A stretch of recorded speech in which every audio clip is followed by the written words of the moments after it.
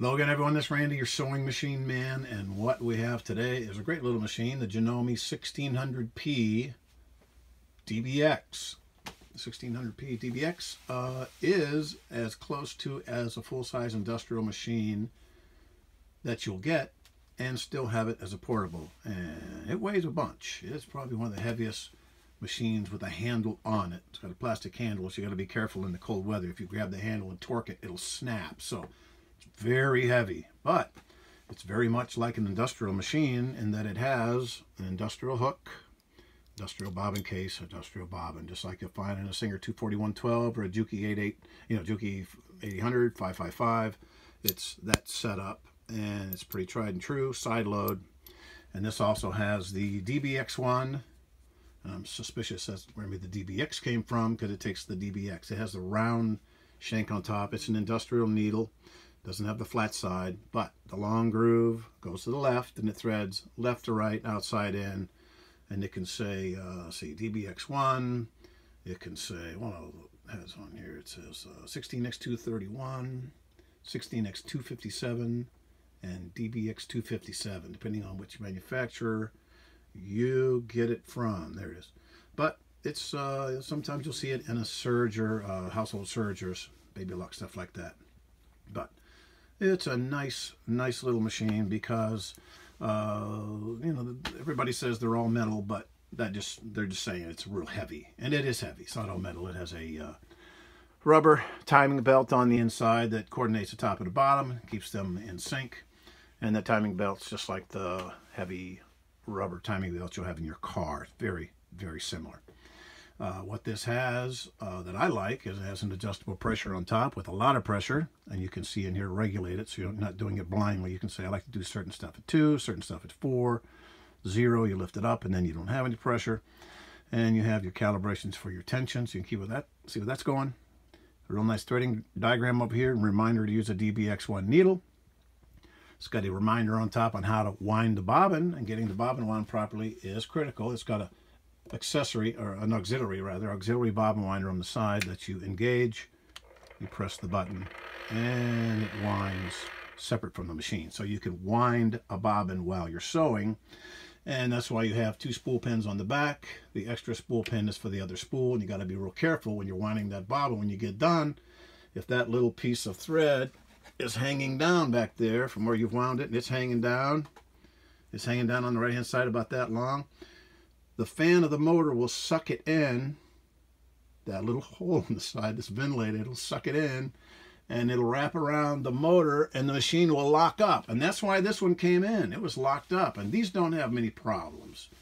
But that will happen to any machine. I imagine I deal with probably a couple machines a month that have thread wrapped around either the hand wheel or the motor pulley. And as it wraps around the motor pulley gets bigger and bigger and bigger, and then the machine locks up because it won't turn anymore. And if you're bright like this lady that brought it to me, and you stop and you don't burn your motor up, that's a good thing. So she stopped, called me, I took care of it.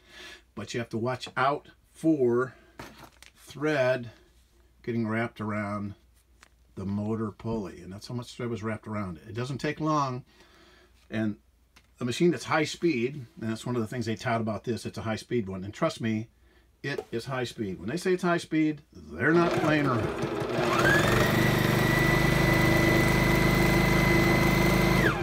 That is high speed. That's like an industrial. So there's folks that want to get after it. They put the knee lift in there. They got their knee lifting in. They got the needle up, needle down, so they can stop on a corner, pivot. And I've seen some ladies operate these. They're just like the ladies in the factory. They're really, really good. So I recommend this machine. It's I think I see them online. It's Sewing Parts Plus. I see them just a little less than 1,000, a little more than 1,000, around that price point. But the main thing is they're good machines, and they have good strong motors, and it's a machine I would recommend. And just as an aside, for you folks that have Janomes and all the ones that have the little power cords that are separate on the side, always be careful. I had a lady last month that wasn't careful with her plug-ins, and all these plug-ins aren't exactly the same. The distance between these 2 prongs is sometimes off just a little bit, And you'll think, well, I'm taking these 2 machines in for service, or I'm going to the quilt retreat with these 2 machines, and I'll just take one of these along and they'll interchange. A lot of times they will. And the time it doesn't is when you go to plug this in and it snaps off one of those 2 prongs because it's just a little bit smaller. And you find out that whole apparatus in there costs about 180 bucks. You're like, okay, keep the power cord with the machine that it came with, so you don't have to worry about breaking off your little prongs for your power cord. So just a cautionary tale for that. Cautionary tale for the thread hanging down. Don't ever leave any threads dangling around any sewing machine or any machinery in operation, because it'll grab it and it'll wind it up and make a mess, no matter what machine that is. So that's just the left to right, back and forth on this little guy. It's got sealed bearings. It doesn't require a lot of oil on the top main bearings, the bottom main bearings, but inside here where it has to be oiled, where you have to oil your take-ups and stuff, the top has to come off. Of course, you have to unplug your electric winder. And when you put it back together, you want to make sure you remember to reinstall that into the motherboard in there so it'll actually work. We always make sure we always check it, test it before we send it back, so the customer doesn't call and go, why doesn't the bobbin winder work? Oops, I know. So that's something you always want to do. It's got the thread cutter, and it doesn't cut. It just cuts when you tell it to cut. There are machines that every time you stop with the foot control actuated, it'll cut. This one cuts on command, and you don't have to worry about picking up the thread to get started again. It'll just take right off and keep sewing.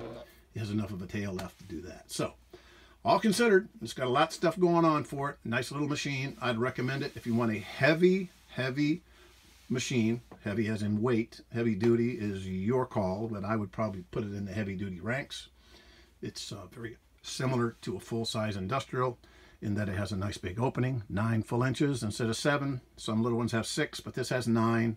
And of course, there's longer than that when you get into the long arm stuff like that. But 9 inches is a lot of area, so you got 9 by 6 to work there. So a lot going on with this little guy. I recommend it, and if you can grab one, grab it, but get you one of those carrying cases with the extending handle and the roll-around wheels, because it's heavy. The Janome 1600P DBX. Thanks.